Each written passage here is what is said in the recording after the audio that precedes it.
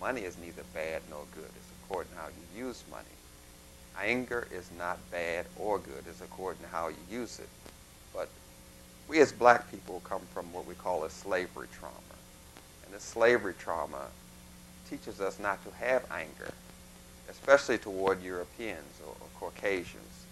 So we hold a lot of anger in us that we have toward them, and we use each other as an outlet for that anger. We use anger to distort the way our emotions and feelings are. It shades the way you interpret your environment, interpret yourself, and interpret other people when you're angry. So you have to learn how to manipulate it and use it just as well as the Europeans and Caucasians manipulate and use anger toward us. We have to be able to manipulate and use anger for our own benefit. It helps you get things done. It's all right to be angry if someone has burnt your house or something destructive has occurred to you. That anger is all right. You have appropriate anger and inappropriate anger. And the thing is to learn when is it appropriate to be angry. Some people express their anger with food. They eat when they're angry. Some people express their anger at baseball games or basketball games. Some people use soap operas or talk shows as an outlet for their anger in their relationships. Or people use miniature forms of anger. Like if you're going out with someone, they may delay you or be a little late coming to a meeting or of to be a little late leaving. That's what we call miniature anger. So they're expressing anger towards you in various subliminal forms that you may not be aware of, and they may not be aware of. I'm not saying that people are totally conscious of themselves 100% of the time, at all times, in all places, in all situations. People are not that conscious of their anger, nor they're conscious of yours, but we use anger to beat each other up and batter each other. But if we don't learn how to manipulate and use it in a positive way, it can be very destructive in a relationship. Anger is hereditary. Anger is passed down from us. Racial anger, and it's anger from your mother, from your father, from your grandmother and grandfather. Anger is hereditary, and it's just passed down to us, and we're not aware of that. And we abuse ourselves because we're not aware of how to use these emotions in a positive way. We're angry at the failure of our race to liberate itself from oppression. We're angry at prejudice. We're angry about slavery. We have a lot of anger, and it's justifiable anger, but we have to learn to use it in a positive way, such as using herbs sometimes to calm us when we're angry, such as chamomile or catnip or hops or kava kava or valerian, those calmative, sedative type herbs that help calm us down when we're too angry and not able to control it in a rational way. So what we're going to do now is look at some of the specific, some of the things you have to do to protect yourself around people who are not able to control their anger. They may get violent, they may hit you, they may hurt you, they may hurt themselves. So you have to protect yourself. Physical safety comes first. Realize that you have the right to be treated with respect around an angry person. Don't accept responsibility for your partner's or your friend's anger. Their anger is their responsibility, and they have to resolve it. Watch your own anger. Don't get angry when they get angry, because that escalates the anger. Don't become too angry yourself, but also don't become an angry avoider. Don't isolate yourself. Get support from others. A person gets angry, we tend to go in another room, tend to not to be social, and that's not good. That will make you depressed. Think about what the angry person gains from his or her anger. You want to understand how the anger benefits them, how it benefits you, and how does it serve Ma'at. Learn how you've been affected by your partner's anger. Sometimes we mold our emotions and we become a codependent and sponsor their anger. Think seriously about leaving if your partner won't or cannot change. You're not in the relationship to be a therapist. So you have to understand that and accept that responsibility, or else you're a silent participator in someone else's anger. Now, if you want to get rid of anger, you have to challenge your old thoughts that keep you angry. There are 4 kinds of thoughts that help keep people angry, and that's rigid beliefs about the world, rigid beliefs about yourself, thinking you're helpless, and blaming others for your anger. A rigid belief is like, you can't trust the world. People are dishonest. Never can believe or trust a man or a woman. It's a cruel world. You have to fight to stay alive. These are rigid beliefs. A belief is something that has to be just as flexible as your emotions.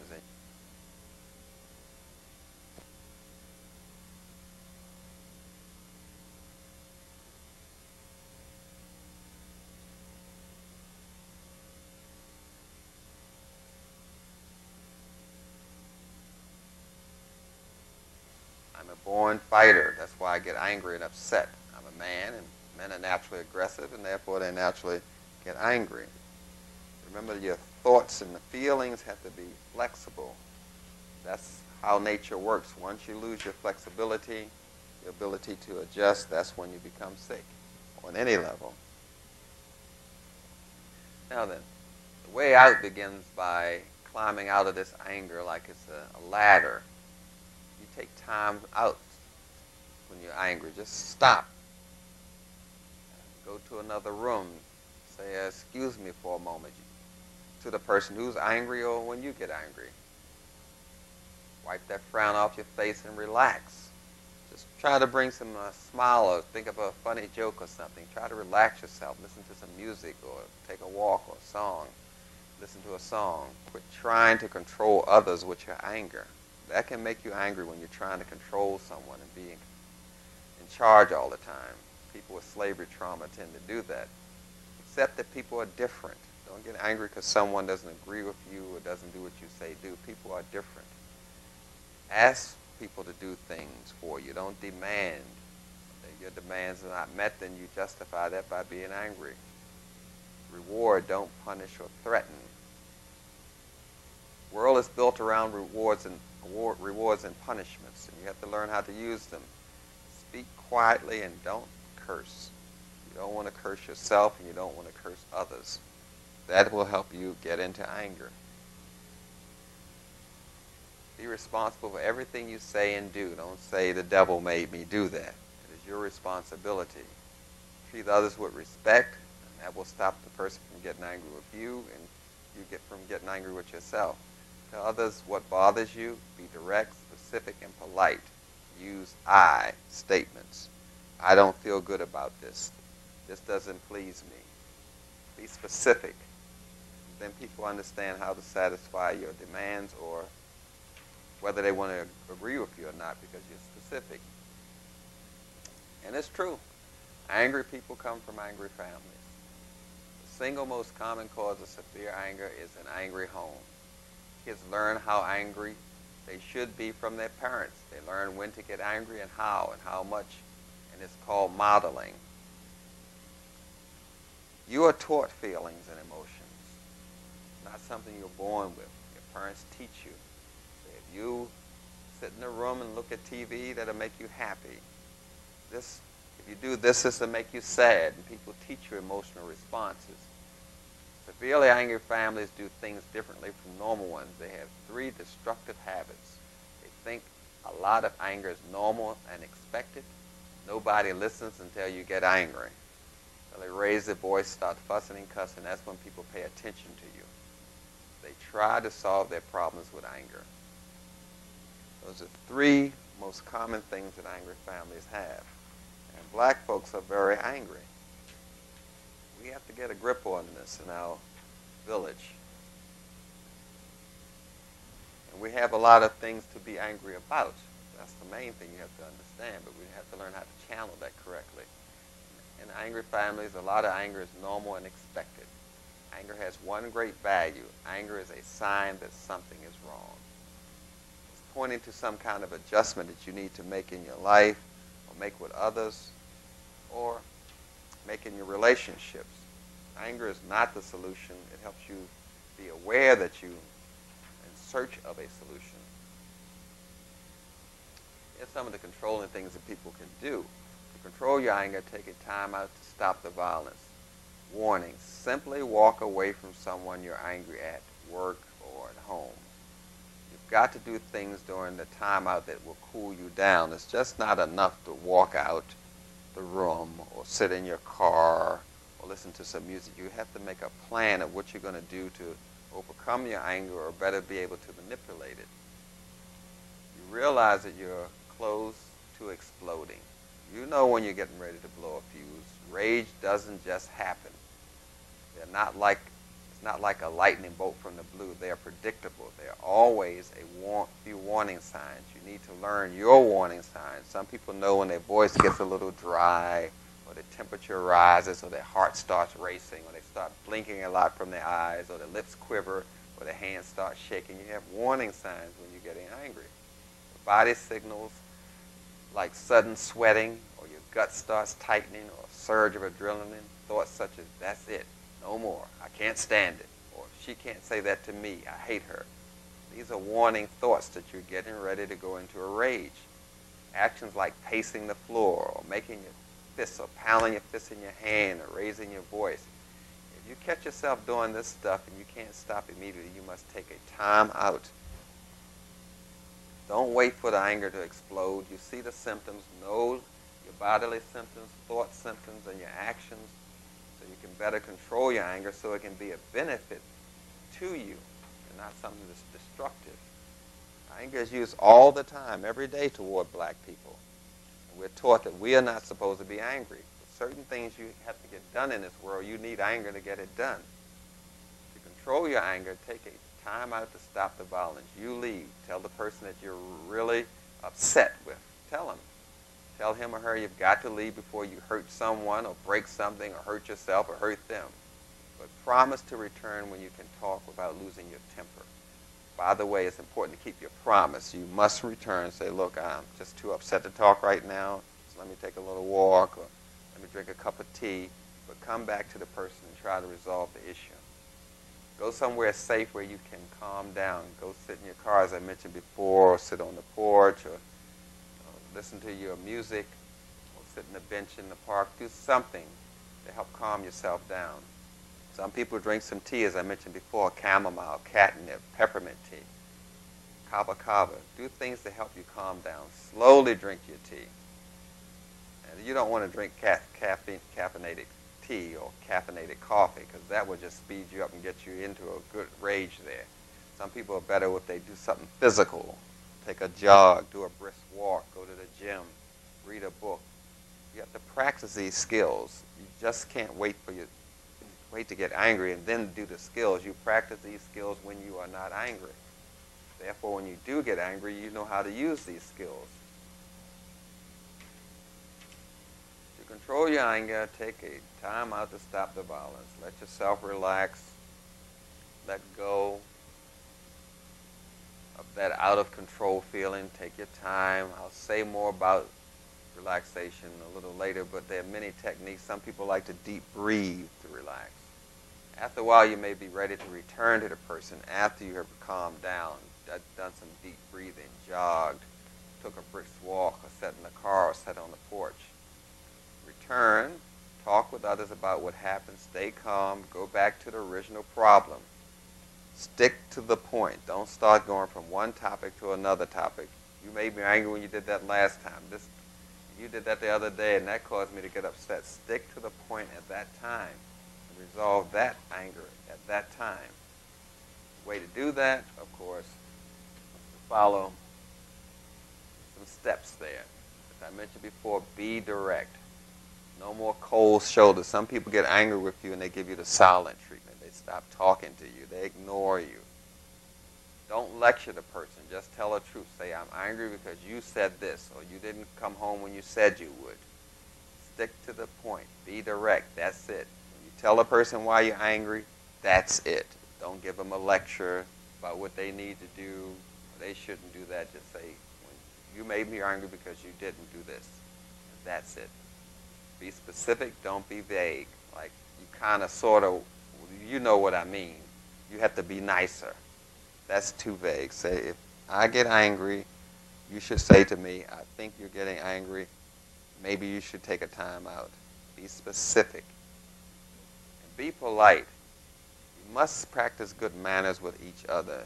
Good manners are not meant for strangers. It's for people that you meet in public. Good manners starts in your relationship. Say please and thank you to each other. That will help stem this anger. show you some preventing resentful feelings here.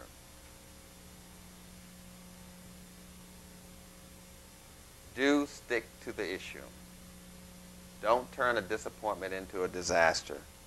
If one thing goes wrong, you say everything is going to go wrong. So you say, well, since you did that, I'm going to do this. And you just go do another wrong thing, and it becomes escalation into one form of disappointment to another. Ask yourself what the problem is and what you can do to help. You want to be a participant in resolving the issue. Don't say you can solve the problem. The person you're angry with, as well as yourself, have to participate in the solution, because it took two of you to cause this to happen, to manifest. So it takes two of you to solve it. Let yourself think and act or feel like a victim. You don't want to do that. Don't victimize yourself. We tend to do that a lot. People call you up on the phone and say, do you want to buy this insurance plan? Or you should do this, or we have a bargain for you on long-distance call. They're victimizing you. You should take control and say, I don't want to talk to you right now. And just hang up. Take control. Don't victimize yourself. Throw away old scorecards and concentrate on today. People take private scores of how many times you did something wrong to them during the week, and so when they do have an anger episode, they read off this whole scorecard that you don't know anything about, where they have punished you for things you have said. Don't dwell on what the other person is doing to you. Dwell on what you're doing for yourself, how you can change that. If you need help, get it. Don't go back to the old games. The person gets angry with you and you can't really defend yourself. You give them silent treatment, or you turn up the music real loud to drown out their voice, so you ignore them. They talk to you for an hour and they say, did you hear what I said? And you say, no. That's miniature anger. Be responsible for your own happiness. Don't judge the whole person because of one thing they do. Just judge that one activity that caused you to be angry. Stick to one issue at a time. Don't stack things. Rational thinking. Challenge old thoughts that keep you angry. You have to change these things. You have to challenge yourself and be willing to grow. It's very scary to give up your anger, because anger becomes a friend. It becomes something you can always find home when you need it. It's a friend, your companion, almost a lover. And you don't want to do that. You have to challenge yourself to throw out the old garbage. Think anti-anger thoughts. Don't awfulize. This is an awful thing. Our relationship is awful. It's just awful to talk to you about certain things. You're so touchy. Or you're just a bad person. It's just not in you to change. That's devilizing, we call it. All of these are things that people use to defend the anger and use to keep it escalating. You have to set certain goals to stay calm. That's the goal. You want to stay calm. That's the goal. Raise this up some for you. Calm, at ease, quiet, serene, peaceful, composed, cool-headed, tranquil, relaxed, patient, steady, poised. None of that's going to happen when you're angry. This is just some dream. What you want to do is say, I have anger. I don't know how to use it properly. Let me figure out ways to use anger properly. Don't go to the extreme where you're trying to be calm, and then you get angry yourself for not being able to be calm, and that justifies you for being angry. It's like a never-ending wheel. Those are two kinds of calm. Calm, almost never getting angry. The other calm is learning how to express yourself better even when angry. That's the calm you want. There's nothing wrong with being angry and talking to people when you're angry, but you want to be able to express yourself and let the other person express themselves when you're angry.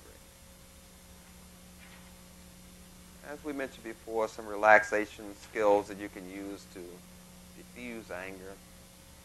You can soften your eyes when you're talking to people. Don't glare, staring or squinting. Look at the person above their eyebrows and look at their third eye.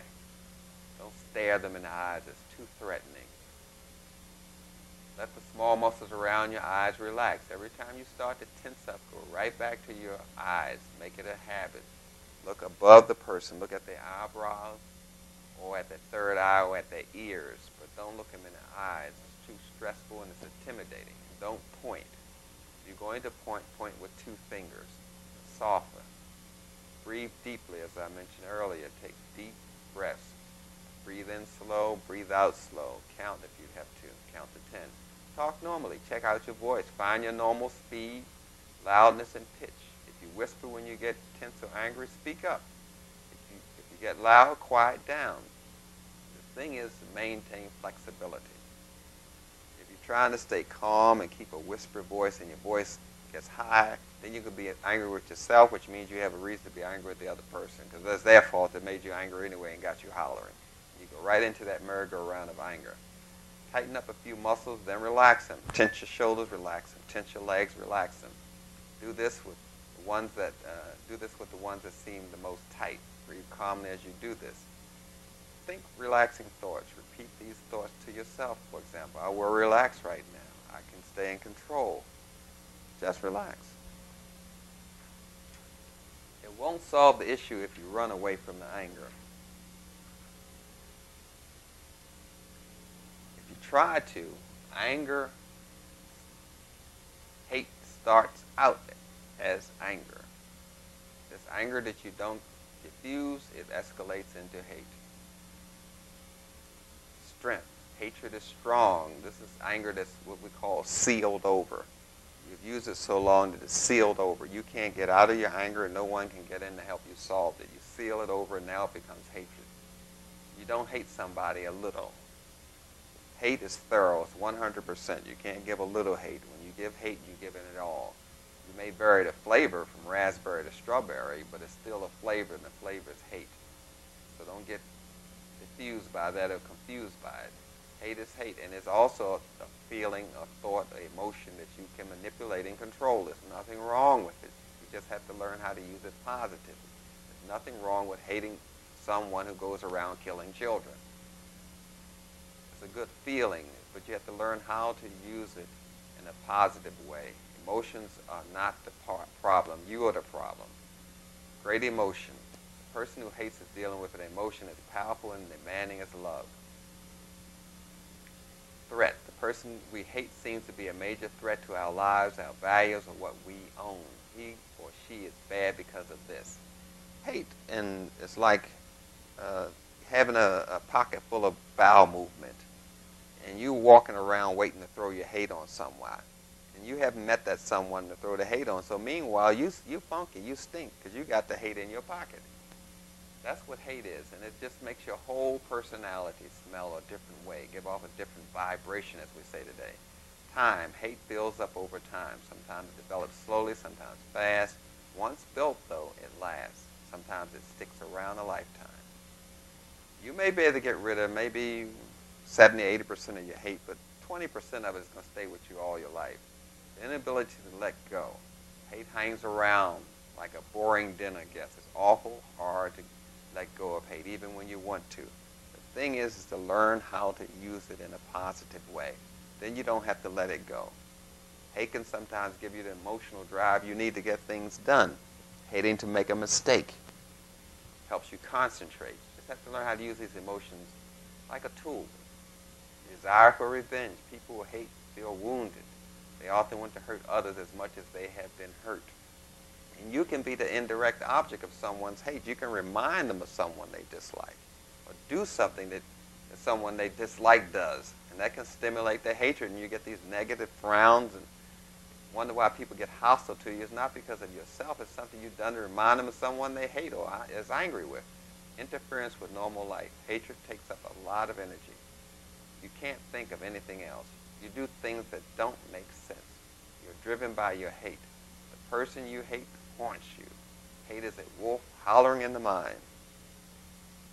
There's no need of trying to say, I will not hate. Give me the strength not to hate, and praying and all that sort of thing. You have the intelligence. You need to use it and learn how to use these emotions as a tool to help you better yourself. So one of the things is to go back to the basic thing that goes on. You're having a conversation with yourself about your emotions, about your feelings, and you have conversations with other people. So let's just look at some of these rules of conversations. You have to say, how does what you say benefit you? How does what you say benefit the other person? How does what your words and behaviors, how do they benefit Ma'at? The objective is, what you say to someone should benefit you, should benefit that person, and benefit Ma'at, or else you shouldn't say it. Did you say what you said to hurt your friend or your mate? What did you think you were saying when you said what you said? Do you say it because you wanted to argue? You were angry with yourself, your mate, your relationship, or because you do not have enough intelligence to say it another way? Sometimes we just don't have the ability to say it another way. It's like hitting a child. It's the inability of the adult. The adult has run out of enough intelligence to manipulate a child. So anger and hitting the child is their way of justifying them not having enough parenting skills. What was it, your attitude and facial expression and tone of voice and body language when you were talking to yourself, or you were talking to someone else when you were angry or had some hatred about them? How did you feel while you were saying it? In an argument, do you pause between short sentences? Do you raise your voice, cry, get nervous, tense, point your finger, constantly interrupt the other person, feel hurt or upset? That's going to trigger your anger. That's going to trigger your hatred. Do you argue as a way to punish yourself or manipulate yourself or other people? Do you agree? Do you argue to get attention? Always focus the conversation on ma'at. And how you do that is saying, how does this benefit me? How does this benefit the other person? How does this serve ma'at? How does what I've said benefit the other person? And how does it benefit me? How does it serve ma'at? Ask yourself those questions. And that helps you to control your anger and better manipulate it. Just following the basic rules of conversation with yourself, because we do a lot of talking to ourselves. Most of the time we talk to ourselves more than we talk to other people. And 70% of the things we say to ourselves, we forget. 20% of it we say is incorrect. Talking. Individual rights, the ability to freely talk, are given by a group. That you must understand. The ability to talk to yourself or talk to someone else in an angry way or with hatred is given to you by a group. Without a group, you have no rights. There's no such thing as you have an individual right. You have to have a group to protect your rights, attack your enemy, and defend you. Without that, you have no rights. And our conversation is mostly left over from slavery. That is our biggest problem. We still say these things. The master would say, hey, you, Buck, I want you to go with that wench over there and give me some pups. I want you to go with her. Then he'd tell the black slave woman, say, hey, you, Josephine, I want you to go with that Buck over there and make me some pups. And what do we say today? I'm going with somebody. She goes with him. He goes with her. Those are the words of the slave master, to go with somebody and breed. So we have all of these group feelings that we got from another group. We have to look at all that as a race. The group must have the social and military power to protect your rights in order for you to have free conversation. And our conversation is only free because Europeans protect our rights. So we have a lot of things to work through as black people when we're looking at our anger that other groups do not have to deal with. Without a social and military group with power, there are no individual rights or free communications. Our communications are distorted and shaded. And that's what we have to understand. Our communications between man and woman and child and adult, and our communication as a race is controlled by another group. That puts a lot of anger in us. And that is one thing we have to learn how to manipulate and control. A person must have total control over their culture to find their self, their life, their spirituality, and solve their problems. Without that, there's no such thing as a free conversation. Most of the time we argue with each other, angry with each other because of the whiteness in us. We argue with the whiteness in another black person. We argue with their whiteness, and then we get angry with our own whiteness, and we never get to our blackness. This is something that us as a group have to deal with. But remember, without a culture or group that is free to educate, discipline, and protect, there cannot be individual freedoms. There cannot be freedom of speech.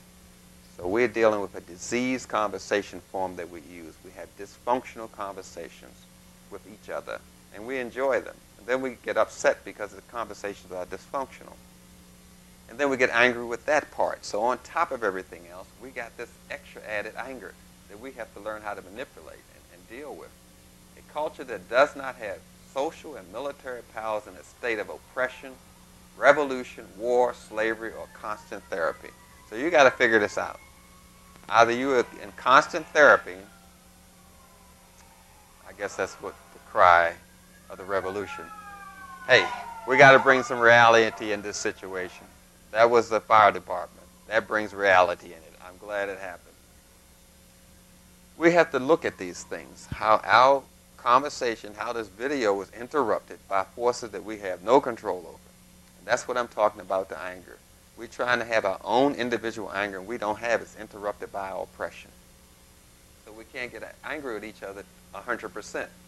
Talking, being angry, having hatred, having love is a therapeutic activity used to achieve ma'at, which is justice, reciprocity, correctness, harmony, liberty, and balance.